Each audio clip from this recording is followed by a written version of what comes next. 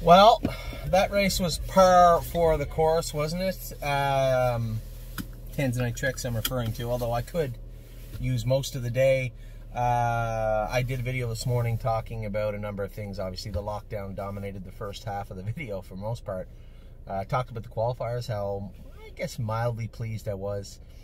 And then I got to go home, won my heart Hanover, 4th place third. You know, she's got to put in a little bit more of an effort than that. I wasn't displeased. I mean, I'd maybe just expect a little more. And then at Glare AM, talking about expecting more, I had talked to Tony Hall earlier in the week and asked him, you know, not to put her on the front. I know she was a little bit aggressive. She looks like she put a little step in at the half and rolled off, which is incredibly rare for this filly. And then, obviously, you saw the remnants of what took place afterwards. You know, I don't want this filly roughed up. I think this is an incredibly good filly.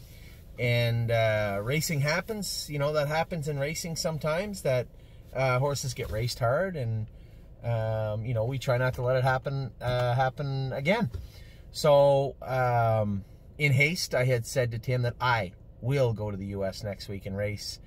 I did have a very constructive conversation with Jim Lawson on the way here tonight about what they're trying to do. They have reached out to the provincial government. The provincial government actually reached out to him, if I'm not mistaken, and said, you know, they were looking for a compromise here. You know, athletes can race, or can work and train high-performance athletes, so hockey players, you know, basketball players, heavy, whatever. They can operate their leagues, their teams. And there is a specific sentence put in there, really just, it literally says high-performance athletes are exempt, except horse racing, virtually is paraphrase. That's what it says. So I don't know why they put it in there like that, but as long as it's in there during a gray lockdown, we can't race. So is there a workaround? Is there a way to massage that language? Is there a way around that sentence? And I think the easiest way is to, I think Jim's done a great job, and what he'd done was reach out to the Premier and said, hey, if we get, and you can see the write-up on Standard Break Canada, if we get the local, so the municipal health authority, which would be Milton, to sign off that it appears that Woodbine Mohawk Park is safe to resume racing during this gray lockdown, that they would, I guess they're like lawyers, right? They never ever say anything in final speak. But it was assumed, it was taken by Jim, I guess, that they would be able to resume racing. So it's Easter weekend, right? You're not going to be able to get in touch with anybody till Tuesday or Wednesday. Now, when it came to our mass exodus, I found maybe 20 horses that could leave immediately. Now, this is how fluid the situation is. We found 20 horses that could leave immediately. I picked up the phone. I called Billy Davis. Billy Davis raced in Buffalo. Who do you drive for? Can you give me that trainer's number? We have some horses that could easily go there. Even a horse like Oso Pine in the Open at Buffalo would be great, a great fit. 1 o'clock, I called the race secretary, had a very constructive conversation with him. He had said to me, no problem. I said, hey, sir, you tell me what classes you need horses for, and we will fill that order. How's that? He said, no problem. Thank you very much. Let me know what horses you have. I'll let you know what classes. We're in desperate need of horses. He says, we definitely need an open trotter, which would be a great fit for either Taimo Houdini or Oso Pine. That was 1 p.m. 4 p.m. I get a text from that very same race secretary saying the general manager of Buffalo has just closed the track off to all Canadian horses. That is what we're dealing with. So I don't want to just pigeonhole New York in saying this, because most tracks have classes written. So the Meadows, you guys have run into this with us where it's PA owned or sired, right? Ohio owned or sired, New Jersey owned or sired. They protect their own, but up in those open classes, they're not PA owned or sired, Ohio owned or sired preferred. They're open races. But in New York at Buffalo, they protect their own horsemen to such an extent. And part of me applauds this, and part of me is kind of a little disgusted by it. But to each his own. I understand they want to protect their own horsemen, their own horse pool. So within a span of 3 hours, they have locked down New York, and there is no horses coming from our or any Canadian trainer that shows Canadian lines with Canadian owners to New York. Virtually the way they said it to me was, yeah, you can race here if your horse is owned in Buffalo or trained in Buffalo and gets an okay from the general manager and the race secretary. So I guess we're not racing in Buffalo. That leaves, I'm going to reach out and talk to a couple of people. Broadway Roll made a break tonight. Very disappointed with that performance. That was a filly that I was thinking maybe we could send to even Saratoga and see how she did there. We have a number of options, but I have to be careful. In my conversation with Jim Lawson, I said, listen, I don't want to be hasty, but I do have a responsibility to our clients, to the stable.ca, to my family, my wife and kids, to make sure this runs as fluidly as it can, and sometimes we have to pivot. Having said that, I don't want to make any knee-jerk reactions. Could you do me a favor and let me know at your earliest convenience how you believe the temperature in Ontario, more specifically in Milton, Ontario, how that health unit perceives racing at Mohawk. If you run into somebody that's a little prickly and really wants, put yourself in their shoes, the health people. They don't want to be the person that signs off in Mohawk Woodbine Park being able to race, and then an outbreak occurs at Mohawk Woodbine Park. Bye-bye job. So I just need a barometer, and in that time we can start drawing blood for some of these horses. Now keep in mind, as I said, it's Easter weekend. Can't draw papers on Friday, can't draw papers on Saturday, Sunday, or Monday. Earliest we can begin drawing them is Tuesday. Earliest we'll get them back is Thursday morning. We can enter horses probably for Friday. Braemar's class goes... Now, that's not true. Braemar has his papers. He can leave, and he will leave to go to the Meadows, but will I? I got a lot of responsibilities here. After a Glariam's break today, I almost felt like I wanted to get in the car and leave then, right then. But I told Tim, I don't need to be listed on Captain's Made, right? I don't know what Jason has for Wednesday. The earliest I could head to the United States is Thursday. I would like to have, like Jason did, have a vaccine set up. And then over the next 2 weeks, we have the kids at spring break. That may be a good thing or a bad thing for Amy. There's just so much going on. So I just, please bear with me. My mind is going a million miles a minute. I'm trying to get everything done for everybody. The stable is my #1 priority. My family and the stable is. They sent some very sketchy language out today in regards to our children.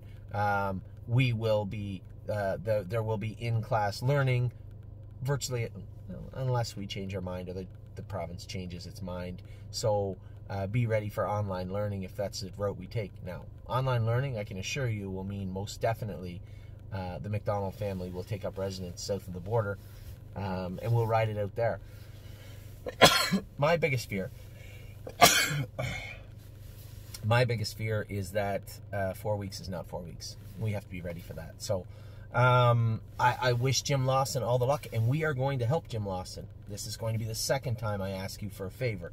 I'm going to ask everybody to start a vigorous email writing campaign. I am going to get the emails for the Milton provincial representative, the health minister, the premier we have, but we'll have it again on our email this week and multiple times on our videos.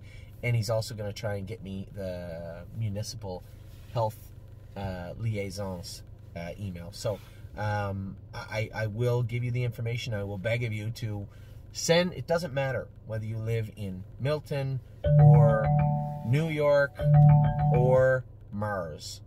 It really doesn't. You have a vested interest in Ontario. You have a vested interest in horse racing, and the health record of horse racing speaks for itself across the board. I don't think there is a safer sport. You hear about basketball teams and players and tournaments being canceled and hockey games being postponed and everything else of the sort. Not horse racing. Got a couple of outbreaks, a couple of cases, but no outbreaks in horse racing across the board. We've done a great job as an industry, and I think that I want to stop short of saying should be rewarded. We should be giving the due. We should be given the due respect that we deserve, and we should be able to race. And every little bit counts. So we are going to start our own email letter writing campaign. I appreciate it, and hopefully you will join me in this effort. As it goes to tonight, Tanzanite Tricks. If you go back and look at the qualifiers today, you heard me talk about how the flip-flops are really posing a problem for our horses this morning. Adrenaline Rush, mostly, more particularly Adrenaline Rush, had a real problem with had a real problem with the flip-flops today. Tanzanite Tricks wears flip-flops. Every time I went to ask her to get up into top speed, and I know it's not lameness, and I'll tell you why in a minute. Every time I asked her to get up into top speed, whether it was at the recall, that didn't help, leaving the gate, starting up in the backfield, or closing up down the lane, she put a couple of steps in, got out of gear, and I could see her shift her hind end. She's looking for traction. She's looking not to hit herself. She's kind of scrubbing at herself a little bit with those flip-flops on up front. Now, the reason I say it's not lameness, took the head pull off her. She used to run in real good in the turns. Didn't even have a head pull on this filly tonight. Just a Murphy blind on the left. She's getting sounder. She's getting better. We can take a little bit of this time off to put some weight on her and let her relax. Is she going to go out and win in 55? No, but I think she's a pretty useful horse. A pretty useful horse in general. So I'm not concerned with tonight. From what my takeaway from tonight is we got to get those flip-flops off this filly. So that is Tanzanite Tricks. Broadway Roll, obviously a little disappointed she made a break. I know I've been where Travis is. Coming out of the gate, she felt great. He tapped her on the tail to cross over in front of some deadwood. She rolled off. She'll do that. She's done it on me. She did it on him. But still, you want to... We're off potentially for a month. Travis was trying to get all the money he could. I don't blame him. As it comes to those horses, they're coming back. All of them. Tomorrow night, we will race Italian Grit from Post 8. Thank you again. And then Tamil Houdini, who's gone to Steve Boston's, is coming back. I just spoke to Steve. Don't Believe Me, Just Watch is coming back. Never got to race him on Sunday. We had 5, 6 entered for Sunday. Can't race. Also, the other 2 horses are coming back, Broadway Roll and Italian Grit. So where we race those horses, what we do with them, it's still a very fluid situation, as you can hear in my voice. There's obviously a lot of tension in what took place today, the news that we heard, and how we address that and how we move forward is going to be, it needs to be done right. So bear with me. We are going to begin drawing papers on those horses next week. I am going to put a clear plan together for what we're going to do, but during all this, on the back burner, I'm keeping a very close eye on whether Woodbine's 4 weeks is actually 10 days, 2 weeks. That would be best case scenario. A lot of these horses I don't want to leave Ontario with, and if I don't have to, I'd rather not. So we'll see how this plays out. So, not a great day at the track. Won My Heart Hanover, fourth place, third race good. Aglaire AM is by far the best horse in that series. I think anybody that thought she wasn't can clearly see that she is. That she is probably playing a big role in me leaving. If I do leave next week, it will mostly be precipitated by her. So we have Aglaire AM, Won My Heart Hanover, Broadway Roll made a break. She'll have to qualify now, no matter what we do with her. And Tanzanite Tricks, flat, but I'm pretty sure I know why. So tomorrow's a new day. We got a couple of horses racing tomorrow. We're gearing up for the Hackett. We had a number of people ask about why I'm a Lovely Lady is in the Hackett. I can tell you why. They had 13 horses entered in the Hackett. The race secretary called Jason, look for a horse. Sure, we can race I'm a Lovely Lady. I had somebody say, well, we shouldn't have. Well, sure she should have. Why shouldn't she? You think she's not a good horse all of a sudden? She got a poor drive the other night. Listen, as a driver, I get it. You know, Luke Ibersol, I guarantee you, wishes he had that drive back. It's not the end of the world. It's racing. But I'm a Lovely Lady's tough. I think she proved that last year when she qualified, when she raced in a fair and then come back 4 days later and trotted in 57 at Northfield. Tough filly. Don't worry about I'm a Lovely Lady. She's tighter now, stronger now. We'll see how she does in Miami Valley. So that is your video for tonight. A little bonus video, a little blabbering by Anthony, but I think it's warranted. A lot going on, a lot for us to take in, and a lot of questions that you're going to have that you're going to look for answers for. I'm doing the best I can. I will continue to work on a plan, and at least one, if not 2, contingency plans for next week. One way or another, there's likely to be quite a bit of movement in the very near future. Take care.